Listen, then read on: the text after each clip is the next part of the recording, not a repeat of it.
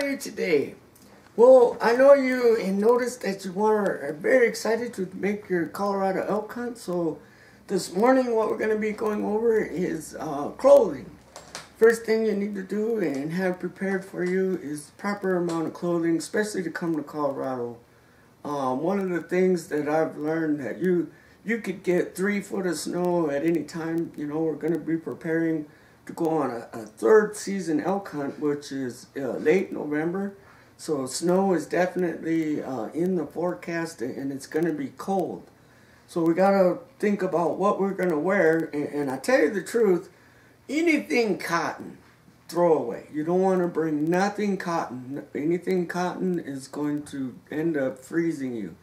What happens is you're going to begin to sweat. You're going to do a lot of walking, and you're going to, even if it's 30 degrees out, in the walking and tracking down these animals, you're going to sweat.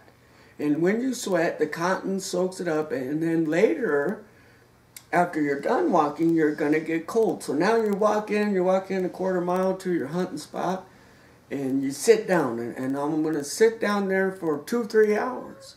Well, if you're not moving, you're not doing anything, you're going to get cold. First thing that's going to get cold is your feet, your toes, and then your fingers. If your toes and your fingers are getting cold, that means you have cotton on. And because the cotton is wet from your sweat, it begins to freeze you. It works. We sweat to cool down our body. It begins to work. So first thing you want to do is make sure you have no cotton on your body. And with that, you know, I just wear one of these basic shirts, and you don't need much. I know this thing is pretty thin, but the way it's designed, it does keep you warm, yet wicks the sweat away. It pulls the sweat off your body, and it pulls it to the outer layers of the materials of here, and then it dries quickly, and you won't get cold. And just this shirt alone will prevent your toes from freezing. Now, many people believe that you go out and buy wool socks, right? And I'll tell you the truth, wool socks will not work unless you have a sock underneath the wool sock similar to the same material. So men, go out and buy yourself a nice pair of polyurethane socks, you know, dress socks. Not pantyhose, but much thicker, and a nice dress sock. Put that on, then your wool sock, and you'll be fine. And in fact, if you put that on and then cotton socks, you'll be fine. You just can't have the cotton touching your body. And then with that, you know, for Colorado, we got this. It depends on where you're going, but if you're in the woods, this here is #1 perfect camo.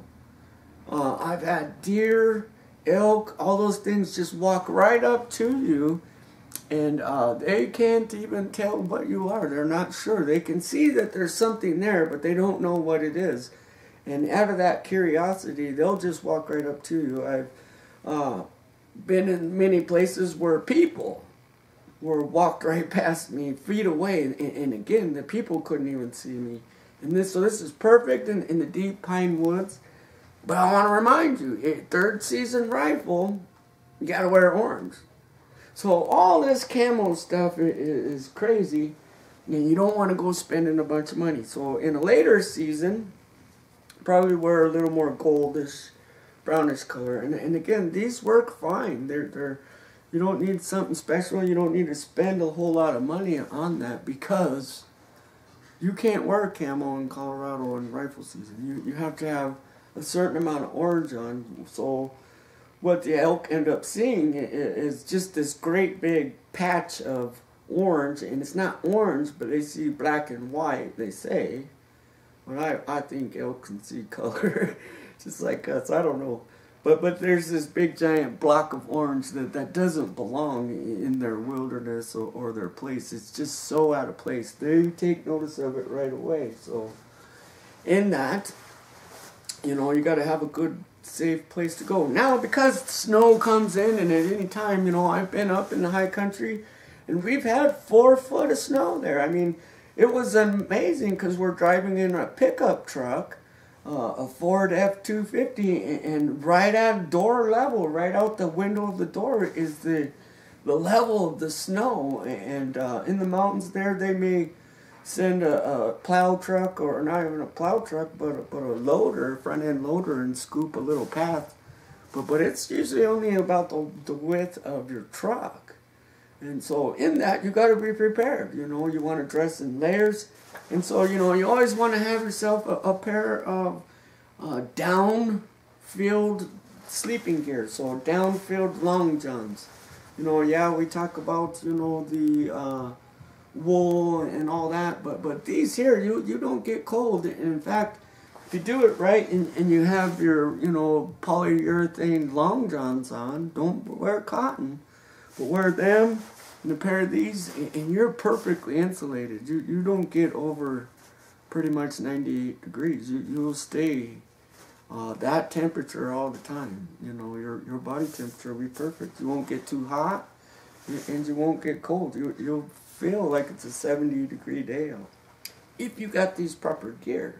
And you got to get through the night. The worst part about elk hunting, third season, is waking up at 5 o'clock in the morning at 30 below zero, you know, 10 below zero. So if the warmer you are and the better you are prepared for your sleeping, and then when you wake up, it's much easier.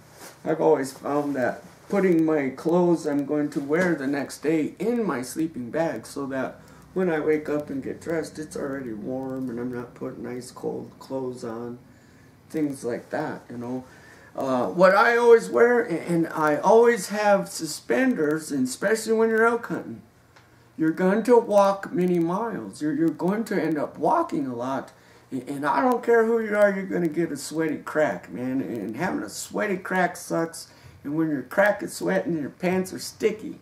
Now they're sticking to your sweat crack, and their pants are falling down, and you're always trying to pull your pants up because your crack's all sweaty, and there you got a raw ass, and everything's just like going to making your trip bad. So one of the things that I found to help with pulling those pants up and keeping from a sweaty crack is having good suspenders, and that will carry the weight of your clothing as well on your shoulders. All wool pants, get a nice green. Anything green will work. You don't want to get too much brown, because these are insulated Carhartt pants. Wonderful. But notice, this looks exactly the same color as the body of an elk. And to have full Carhartt bib overalls or something like that, it's usually not a good idea. Because there's a lot of hunters out there that shoot movement.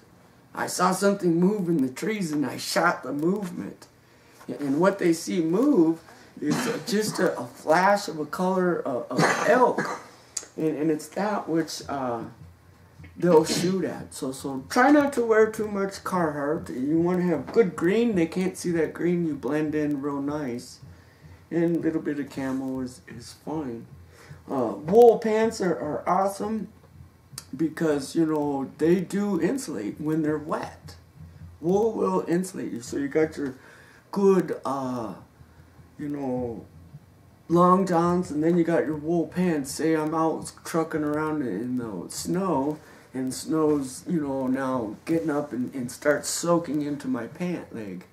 That's a problem, you know. You've got your cotton pants on, and the water soaks into there. You're going to get cold, and you're going to get wet. These, you're going to get wet, but you're not going to get cold. Wool will insulate you while it's wet. You'll stay warm. I have done it before. In fact, we were up on a trip, and snow is 4 foot deep, and you're like, why do you go elk hunting where there's 4 foot snow? Exactly.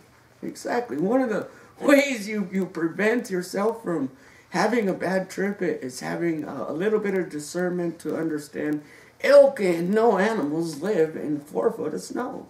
They live in an area where they can eat the grass and all that. So when you come to Colorado, maybe way up on the high peaks, there's a lot of snow, but down in the valleys, there's not so much snow. Well, the elk you're going to find in the late season are going to be right on that edge, right where the snow is a few inches. There is maybe snow on the ground, but not too much. They also don't like walking over frozen snow because it's very noisy, and the elk know that. So they're going to be right below the snow, wherever that snow level is. yeah, I remember we were there and we were hunting, and we ended up getting stuck in our truck, and thank God, you know, had a shovel and a axe and things like that, and we're able to get ourselves unstuck. But in that, I had to crawl up underneath the truck inside of mud and water, and I had a wool sweatshirt with those wool vest and my shirt, and that's all I needed, and with my wool pants. That was it. Just those 3 simple layers: a vest, a sweater, this, and my wool pants, rolling around for hours in the mud and water trying to get the truck unstuck. And I was warm. I was soaking wet, like I jumped in a pool, swimming pool, but I was warm. And while the snow, mind you, is 4 foot thick all around us, so it's freezing cold.